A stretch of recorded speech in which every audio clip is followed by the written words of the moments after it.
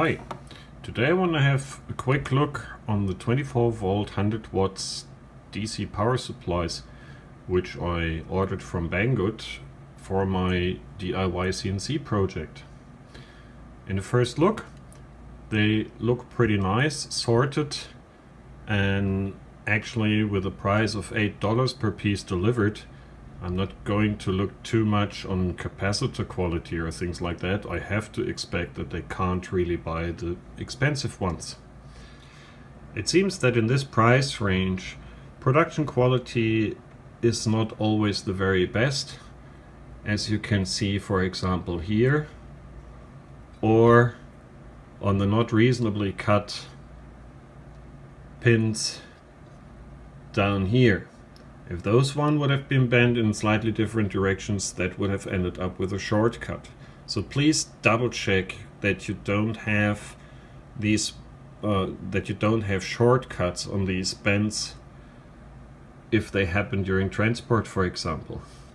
The other thing why I say that production quality is not really stable is, if we look on this board here on the capacitor, that looks not too bad actually. If I take a second board that I ordered with the same order, it came from the same batch, you can see the capacitor is not properly fed in before soldering. And the same is pretty much valid for the rectifier. Well, that NTC seems to be always a problem, I have the feeling, when they put it in. What I like on these ones is, for the AC connection, they have put pretty decent terminals on there. Don't hesitate to order prefabricated cables. That will make your life much easier, and you only have to plug them in here and then you're done. The other thing that I like is they have done a pretty decent job to segregate the main section from the low voltage section. You have quite huge distances here between the traces. They have done isolation cuts wherever possible. This one here, I'm not sure if you can see that. This one here, I would have left if it would have gone through, but then they would have interfered with one of the traces they have there. But nevertheless, the isolation traces are there, I think in good places. And a nice touch to detail is they actually have done ventilation slots where you have the heat sinks. Honestly, if that really helps a lot, I don't know. That depends very much on the design of the housing that you're putting around it.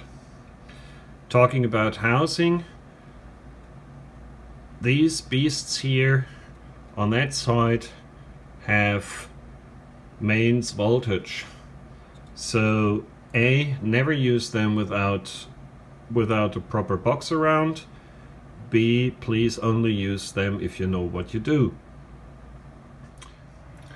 And here we have on the Banggood side the power supply as I ordered it, $8 shipped, and as it looks right now, not too bad.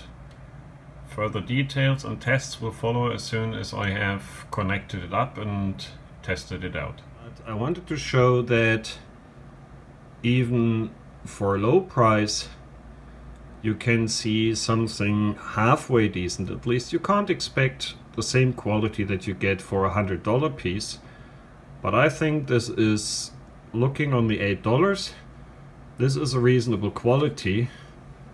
And if I compare it to what I got from a different supplier for $20, which on this side already looks a bit weird, but if I go down here, I actually decided immediately that this will not get into contact with mains and this will not be used somewhere else.